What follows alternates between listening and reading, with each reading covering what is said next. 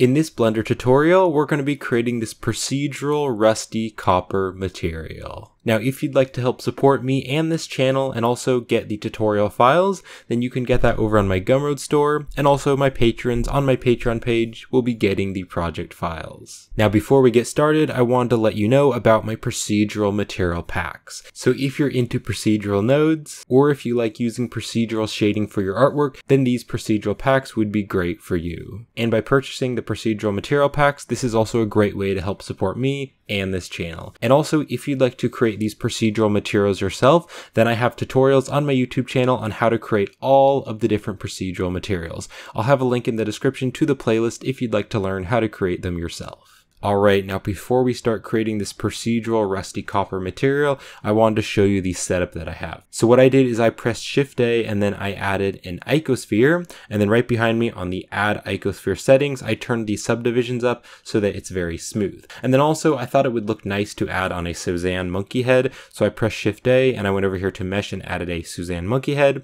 and then I added a subdivision surface modifier and shaded it smooth. And then also to get some nice lighting, I added in this plane light, and I added an emission material to it so that it's shining a very nice bright light at the objects. And then also to help get some even more realistic lighting, right over here on the world, I added in this Hdri, and this is from polyhaven.com. So I'll leave a link in the description if you'd like to download the same Hdri that I'm using. So I just downloaded the 1K version, and then to add it in, I just clicked right here on this color on the world settings, and I changed it to environment texture, and then I clicked on open and opened up the Hdri. And then also this Hdri is a little bit dark, so I did turn the strength up to 3, so it's a little bit brighter. So let's get started now. So I'm going to click on new right here, and then you can just name this whatever you want. I'm going to name it copper. I am going to be using the Node Wrangler add-on, so if you don't have that add-on enabled, you can just click right over here on edit and then open up the preferences. And then right over here on the add-ons, you can just go to the search and you can start to type in Node,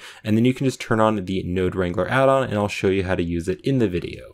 Let's just close the user preferences. Alright, so let's now press Shift A, and I'm going to start by adding a noise texture because I want to add a nice texture for our copper. Now I'm also going to press Shift A, and I'm going to search for a texture coordinate. I'm just going to drop the texture coordinate node right down here, and then I want to plug the object up to the vector, and that way the noise texture will be placed around the objects more evenly. And then I can also hold down the Control and Shift key and click on the noise texture, and that is going to preview it, and that is using the feature from the Node Wrangler, so you can hold down the Control and Shift key and click on nodes to preview them. Now also I need to click right up here and drag and drop this material onto the circle as well. So on the noise texture, I'm going to turn the detail all the way up to 16, so it's very detailed. And now I can plug the factor into the base color, and then I can Control, Shift, and click on the Principled BSDF to preview it.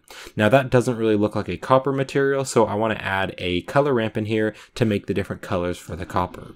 So I'll press Shift A, and I'm going to search for a color ramp node, and let's just drop it right down here in between the noise texture and the principled. I'm now going to click on the white tab, and I'm going to make this white tab kind of a brownish color, but a little bit on the red side. And I do want it to be a little bit brighter, so something like that. And if you'd like to use the same exact color that I'm using, you can click over on the hex value, and you can type in a hex value of 8E6F50. So that is the color that I'm going to be using. And also I'm going to click on the plus here to add a new color, and I'm just going to leave it in the middle. And this one I will make much more red and a bit darker. And again, if you'd like to use the same exact color that I'm using, you can go over to the hex and you can type in 6B 3E 2E. So that's the color that I'm going to be using, and you can see now that definitely looks a lot more like copper. Now because this is old rusty copper, I do want to add some green bits into the copper. And yes, copper actually does turn green. When copper is oxidized, when it's exposed to the oxygen, after a long time, it can kind of start to rust, and it can kind of start to turn that green color. You can look it up online if you'd like to learn more about how that happens, but basically copper does slowly start to turn green when it's oxidized and when it starts to rust. So what I want to do is I want to create a mask, and then I want to use that mask to add some green bits onto our copper. So to do this, I'm going to click on this noise texture, and I'm going to press Shift D, and just drop it right up here. Then I can plug the object up to the vector. So on the scale here, I'm going to turn the scale to like a 7, and then I want to turn the roughness here to a 0.7. And then you can control shift and click on it if you want to preview it, so you can see it has a lot of nice detail in there. Now I want to use this to make a mask, so I want to make it a lot more contrasty. To do this, I'm going to press Shift A, and I'm going to search for another color ramp node, and then I'll just drop the color ramp node right in here after the noise texture. So now I can start to drag these together, and it's going to be more and more contrasty. Now I actually want to flip these because I want it to be inverted, and then I'll just make that pretty contrasty, something like that. So now I want to mix these both together, and then we can add the green rusty part of the copper. So I'll press Shift A, and to mix these together, I'm going to add a mix RGB, and I'll just drop it right down here. Let me just move this out of the way, and then I can control, shift, and click on the mix to preview it. So because this is the mask, I'm going to plug this color into the factor. And now you can see that it's adding the white parts of the color ramp into the mix, and it's adding it on top of the main copper.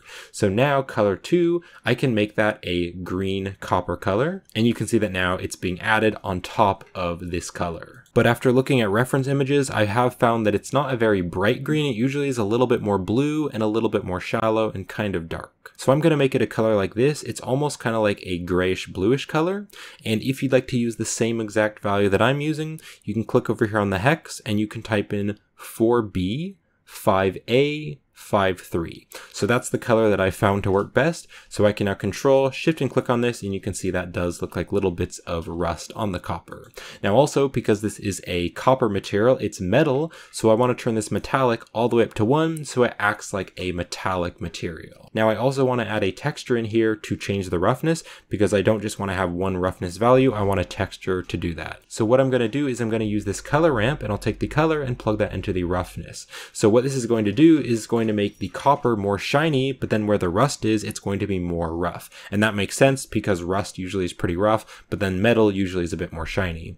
Now that is way too strong right now, so I want to control how rough I want it to be. So to control that, I'm going to press Shift A, and I'm going to search for another color ramp node. And let's just drop the color ramp node right in there. So now I can change both of these colors. So the white tab, I'm going to make this a bit darker because I do want the rust to be a bit more shiny. And then this black tab, I'm going to make it a bit more gray because I do want the copper material to be a bit more rough. So just something like this, you can see that they're actually not that different. This one's just a little bit lighter, and then this one is just a little bit darker. But if you look closely here, you can see that the rust is a lot more rough than the copper. Alright, now this isn't very bumpy right now, and I do want to make it bumpy, especially because it's old rusty copper. So to make it more bumpy, I'm going to take this noise texture right here, I'm going to take the factor, and I'm going to plug that into the normal. Now we need to convert this to normal data, so I'm going to press Shift A, and to convert it, I'm going to add a bump node. We'll just click right here and then drag it down. So this noise texture, the factor needs to be going into the height, and then that'll convert it to normal data. Now it is really bumpy right now, and that's way too strong. So I'm going to change the strength to a value of 0.08. So it's much more subtle. If you zoom in there, you can see there's still some bump, but it is much more smooth. Now I also want to add some bump to the rust because the rust is going to be a little bit different of a bump. So this color ramp right up here, this is the mask for where the rust is. So I want to select this bump node, and I'll press Shift D to duplicate it, and I'll drop it right down here. So now the normal is going through the normal. So then I want to take the color here of this color ramp and plug that into the factor. And now you can see that where there's that rust, it's popping out. And also if you want to, you could turn on the invert, and then that way you can see that where the rust is, that's going to be going back in. Alright, so that is looking pretty cool, but I do just want to add one more layer of bump to make it very detailed. So I'm going to press Shift A, and I'm going to search for a Voronoi texture. I'm just going to drop the Voronoi right down here. And then what I want to do is I want to use a noise texture to distort the vector. So this noise texture, I'm going to press Shift D, and I'm going to duplicate it and just drop it right down here. So now we can plug the object up to the vector right here, and then I want to take the color of this noise texture and plug that into the vector of the Voronoi texture. And then I can control, shift, and click on it to preview it. So you can see this noise texture is distorting the Voronoi. Now the Voronoi here, I want to change the F1 to distance to edge, and you can see now we have that really cool detail in there. And then this roughness here on the noise texture, I want to change that to a 0.6 so that there's even more detail. So to add this to the bump, I'm going to take this bump and I'll press Shift D to duplicate it, and I'll drop it right down here.